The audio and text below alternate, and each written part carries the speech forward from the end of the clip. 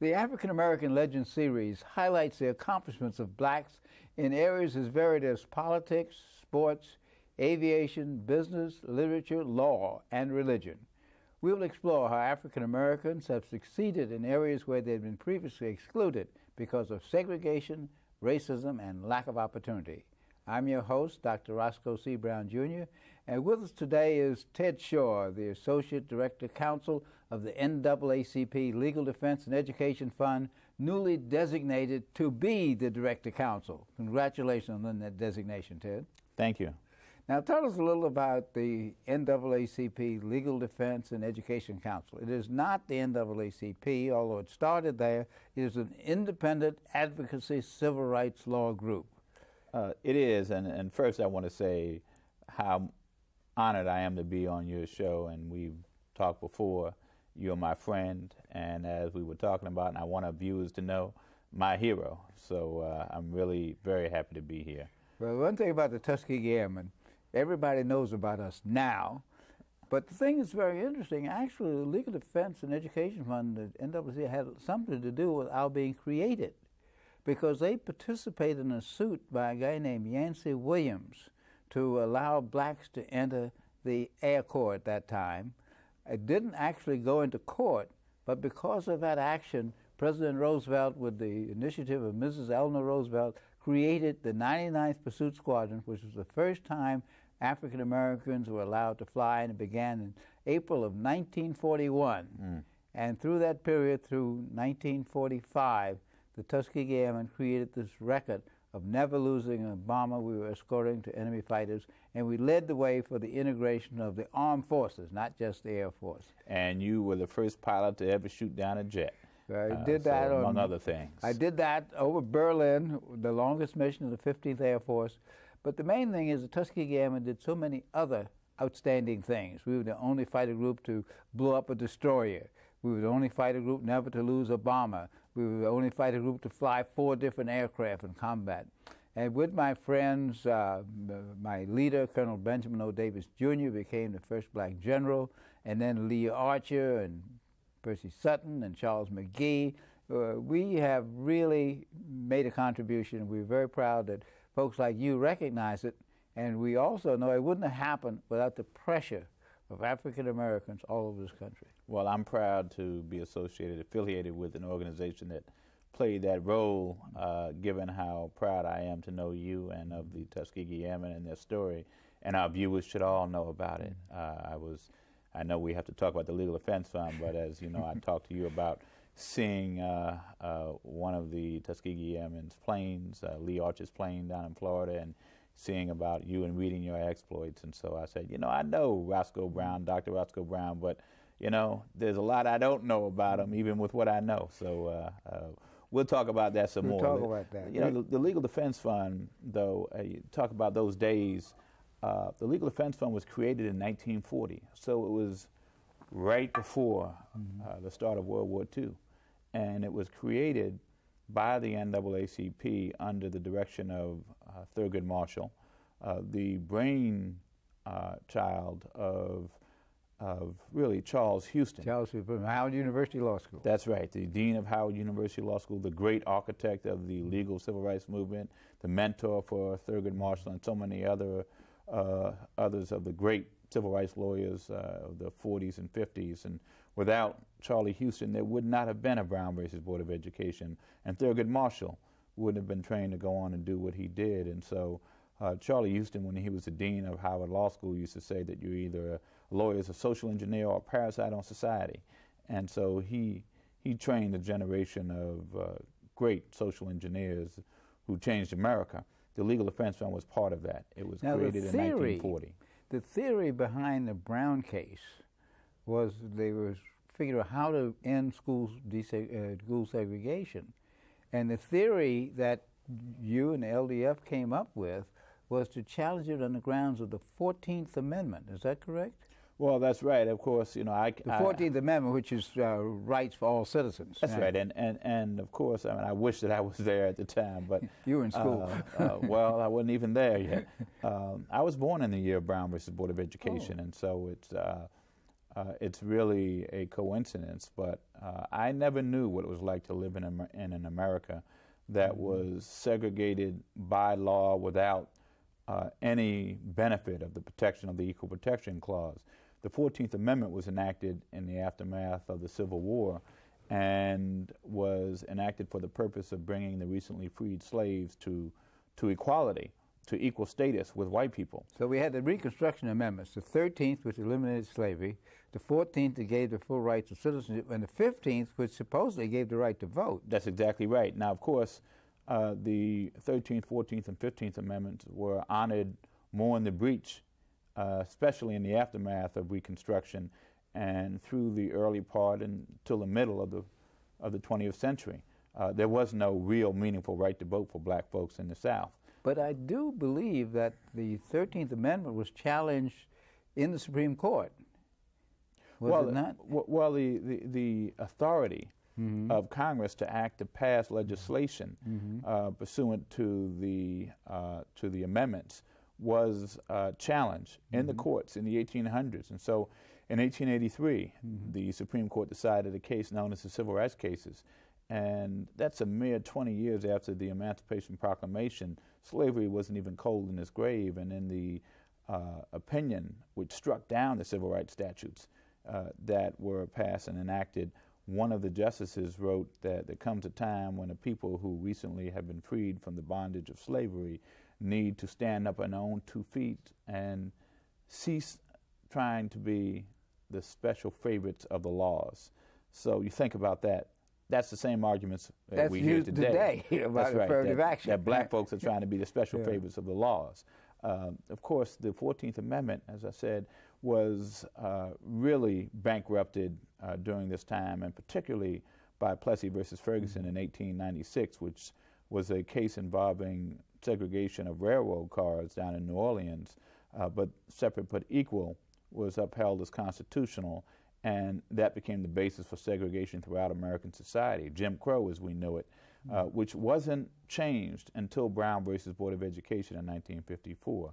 On May 17, 1954, the Supreme Court ruled that segregation with respect to public education, at least, was unconstitutional, that separate schools were inherently inferior, and they struck down segregation in public school education. But there had been cases before then, going back, I think, to 1939, 1940, about law schools. Where the Murray case in Maryland, where black wanted to go to law school. There wasn't a law school, and I think it was Donald Murray or somebody. Donald Murray, that's right. Who was the first one who go to a law school. So little by little, they were chipping away at segregation. There were some transportation cases, and there were some other kind of civil rights cases that set the stage for Brown v. Board. It was the most brilliant legal campaign in the history of the United States, and maybe anywhere. I don't want to overstate the case, but I don't think that's overstating it. What the lawyers did, Charlie Houston and then Thurgood Marshall, joined by Oliver Hill, who's 97 years old, but still with us and still very much alert, as well as Connie Motley and Bob Carter. And wasn't Bill Coleman? Bill Coleman. Bill William Coleman T. was Coleman, a Tuskegee Airman. He was my roommate in flying school. Oh, that's right. Is that right? Yeah. You all were everywhere. And joined by Jack Greenberg, who later succeeded Thurgood Marshall at the Legal Defense Fund. But they incrementally began to attack segregation. And strategically, they went after colleges and universities first because they knew that the states could not make separate really equal. They couldn't have a separate dental school, a separate agricultural school, a separate law school, medical school. They didn't have the finances to do it. But by forcing these cases to resolution, it really showed that separate could not be equal, and these states had to open up their schools to African Americans. As you know, many of the southern states, probably all of them, would prefer, in the few instances in which black folks insisted on getting a college education, they would send them out of state and pay their tuition to attend a school up in the north somewhere or out west somewhere. When I was a professor at New York University in School of Education during the summer, we used to have literally hundreds of black graduate students coming to NYU, paid by the southern states because they didn't want them to attend the white universities. That changed around 1970, and I think a football player was probably instrumental in that. The University of Alabama, where they had turned away Arthur and Lucy before, finally decided that they kept losing these games because their football players were going to the white universities up north, and finally they gave a scholarship to Willard Jackson, University of Alabama. He later played with the 49ers, and Paul Bryan is reputed to have said, the faster that boy runs, the whiter he gets. And that was I've heard that quote. I've heard that quote. But, you know, at the time, of course, there was so much pressure that was going on to desegregate in other ways, and the Legal Defense Fund was involved in almost all of those cases. But it was interesting to see that in some instances, self-interest, you know, on the athletic field particularly, led a lot of these institutions to begin to open their doors to people that they kept out before. Now, you know, here's the thing about the Legal Defense Fund that I really want to underscore. It has become, I think, one of the quintessential American institutions, even though it's an institution that many people feel engages in litigation, which they find to be unpleasant, unpalatable. You know, they think it's divisive. But this is an institution that, along with other institutions, but it played a central role, changed America. Not only through Brown, but through the whole series of lawsuits before Brown and after Brown. Most of the major civil rights cases, certainly those involving African Americans, have been Legal Defense Fund cases. The Legal Defense Fund has now litigated more cases in the United States Supreme Court, with the exception of the Justice Department, the Solicitor General's office, because they're on both sides of cases and they're in court all the time. But other than that, the Legal Defense Fund has been there more often, and at least as of, I remember about 10 or 15 years ago, we could say that we had won more cases. I don't know if we could still say that. The courts have become very conservative, but that still may be true given how few really repeat performers there are in the Supreme Court. Did the Legal Defense Fund handle the case against the death penalty? The Legal Defense Fund handled the case that stopped the death penalty cold in the 1970s, Furman versus Georgia, that knocked out the death penalty until all the states had to come back and rewrite their death penalty statutes and bring them into compliance with constitutional standards. There was a case last week decided by the Supreme Court out of Texas. Delma Banks, it was on death row, came within 10 minutes of being executed last August. Our lawyer at the time, George Kendall, who is now with a private firm but working very closely with us, he litigated that case. It was a Legal Defense Fund case, and it still is a Legal Defense Fund case because it was still trying to get relief for Delma Banks because there are serious questions of innocence. What we know about the death penalty goes way back to the days that you were talking about, the days when Thurgood Marshall was litigating death penalty cases, that the death penalty has always been implemented in a racially discriminatory way. Even aside from race, it's been arbitrary. And I think by now, whatever Americans think about the deterrent effect of the death penalty, it's been proven that it really doesn't have much deterrent effect. It's really revenge. But more importantly, we have all this evidence, DNA evidence of people who have been exonerated, let off of death row over the last 10 years or so. Some people say, well, that shows you the system works. Well, no. It shows you that human beings are fallible. And I suspect that somewhere there's somebody who's been executed who's been innocent. And we certainly have the danger of that happening again. We don't catch all of our mistakes. And so I think for all kinds of reasons, the death penalty is something that we should move away from and come into the enlightenment of the 21st century like almost the entire world. You know, people who commit murder and horrendous crimes, they should be in jail. Execution, though, you know, if you make a mistake, you can't bring them back. That's part of our agenda these days. Another part of our agenda with respect to criminal justice is the way the so-called war on drugs has been played out. We had a case down in Tulia, Texas. We still are involved in that case, in the aftermath of that case, in which a few years back, early morning, pre-dawn raid, about 10% of the black population of this tiny town is arrested, and they're arraigned in their underclothes or their pajamas, and that's done intentionally to humiliate and embarrass them. The cameras are already there. They've been notified. They're all arrested and prosecuted, some of them convicted, on the word of one undercover policeman, a white policeman, who has federal drug task force money, who has no evidence other than what he said was some notes he wrote on his leg, on his calf with a pen. No money, no drugs, nothing, nothing recovered, no weapons, nothing. And the first person who was prosecuted, 66-year-old hog farmer, lived in abject poverty, given a sentence of 300 years. The rest of the individuals started to plead. People were tried and convicted. Those who pled got fewer years but still long sentences. We got involved in that case along with some local lawyers in Texas, and we brought in some law firms, coordinated post-conviction strategy, and got all of these sentences overturned and these individuals released last August. But now we're bringing, we're trying to resolve the damages suit, and we're close to resolving that. I think we'll get a good resolution. As of this date, we're very close.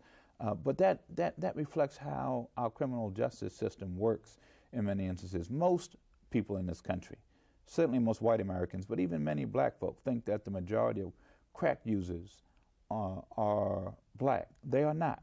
The majority of the people who use crack cocaine in this country are white, but 90% of those who are in jail are black. Now, the point is not to say we want equal, kind of equal imprisonment, equal opportunity incarceration. Yeah. The point is to look at this system and ask, why does it operate the way it does, and bring some more sense to our drug policies to stock our prisons with young black people, many of them innocent, but some of them have been involved in drugs, but who have drug addiction problems. That doesn't make any sense. And then we have the consequences of incarceration, felony convictions, and people who are not allowed to vote. People are not allowed to pursue an education because they can't get federally backed loans. They can't get federally subsidized housing or public housing. They can't get jobs. I mean, we're turning a whole generation. Is it your position that felons should be allowed to vote? Oh, yes. Why? Because you commit a crime, you do the time. That's the debt you pay to society. But to take people and separate them from society, and to say that they are civically dead, that they have no right to participate in society, that is a penalty that goes beyond that which is provided for statutorily. And even where a legislature decides to do that, it's bad policy. We've got to bring people back into society, completely rehabilitated, to say, okay, you made a mistake, you did this, it's wrong, you paid your debt, now you come and you participate. Well, this happens to white-collar criminals all the time. Well, we don't see a whole lot of white-collar. You mean in terms of being brought back in? Yeah. Oh, yes, that's right, that's right. Now, what I want to ask you is, how does LDF make the decision as to which cases it's going to litigate? Because every day, with 35 million black folks in this country, something goes wrong and bad for black folks that shouldn't happen. So how do you make your decision as to what you litigate? You know, it's a very painful process sometimes, because we know that there are so many people out there who need help, and we can only reach a small portion of them. So therefore, we take what we call impact cases, cases that involve either large numbers of plaintiffs, class actions, or cases that involve an issue of law that once it's decided is going to have broad application. Now, because we want to get the most bang for the buck. How did the Tulia case, because I know about that case and I congratulate you on it, how did you make the decision to do that? Well, there's some cases that just, cry out for attention. I mean, here you have, as I said, about 1/10 of the tiny town's black population arrested and prosecuted, and the way it was done was just such a severe injustice. when it came to our attention, because some local activists and some people on the national scene were talking about the case, and Deborah Smalls in particular, who worked at the time with the Drug Policy Alliance, let us know about this case. And we said, this is a case that we just have to do. We had represented Kemba Smith, a young black co-ed from Hampton, who got caught up with a boyfriend who had turned out to be a drug dealer, even though she didn't sell, use, or handle drugs. She's convicted and sent to prison for 24 years after he was killed, and they made her the drug kingpin for prosecutorial purposes. Well, we represented her, so we knew that this was an issue. We got her a pardon by President Clinton just before he left office, but this was an issue that we came into and that we're going to be with for a long time. Let me just mention the 4 areas that answer your question. We have 4 areas in which we try to focus, given that we try to do impact litigation. Education remains and will continue to be one of our biggest problems and our biggest areas. Years, decades spent on school desegregation, educational improvement. The era of school desegregation is all but over. We still have to improve public schools, even if America has tolerated resegregation. Are you involved in some of the financial equity suits? We have not been involved with the pure financial equity suits, although many of the school desegregation cases have brought about financial equity results, and we've used them as leverage to get those kinds of results where we can. But we're very supportive of those who are litigating those cases. We've also, because somebody has to do the race discrimination cases, and that's what we do. We've also done cases and continue to do cases in voting rights, political participation. So that's the second area. The third area I've talked about is criminal justice. And the fourth area is economic development, which encompasses our employment discrimination docket, but goes beyond that to address problems like redlining, you know, and other issues which retard the economic development of the African American community and communities of color. What about affirmative action? Affirmative action, because that's education and employment and housing and a lot of things. It's everything. It's everything. That's exactly right. And the reason it's everything, because affirmative action in its purest form, when you bring it down to simplicity, is simply consciously and voluntarily doing something about racial inequality. Now, because of the way the discourse on race in this country plays out, people distort what the affirmative action debate is about. A lot of people don't understand it. A lot of people in this country think either we are colorblind or we should be colorblind.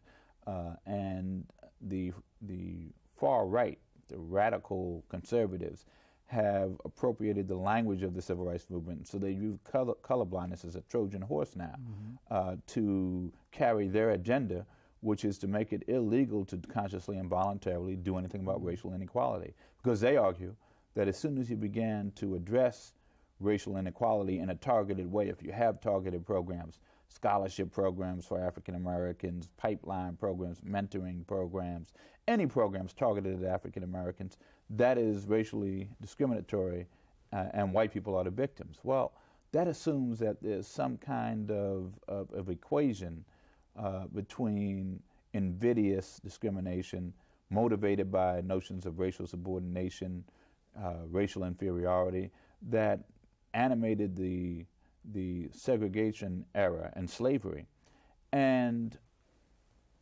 affirmative action, which is not based upon notions of racial inferiority. It's simply trying to include people. It's not discriminatory.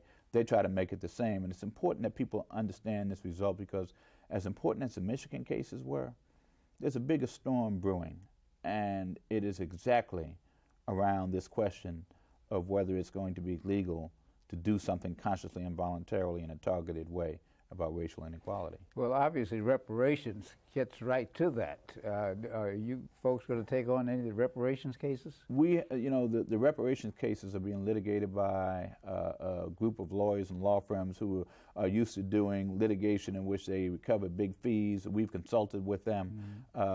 There's also the group, a second group, or the first, I'm not trying to say one has primacy over the other, but Charles Ogletree and others, they're doing litigation right now in Tulsa, arising out of the Tulsa riots decades ago. And we wish them well. We do consult with them. There may come a point in which we file an amicus brief. But again, you know, those cases were covered. and we want to see them do well. On the other hand, somebody has to keep steady on the affirmative action cases, on the race discrimination cases that are still in the pipeline. There's a lot of resistance to the cases that we've been doing over the years, so you know there's going to be a great deal of resistance to the reparations cases. They raise issues obviously arising out of the same experience, and so we have to be involved in at least talking to the folks who are doing these cases, and we've done some of that. Well, as the Director-Counsel designee, I know the Legal Defense Fund is under good hands. You have been on the forefront of many of these issues. We work together. And I just want to thank you for coming and sharing with us on today's African American Legends, both the history of the Legal Defense Fund, some of the things that you do, and where you're going in the future, because we need you.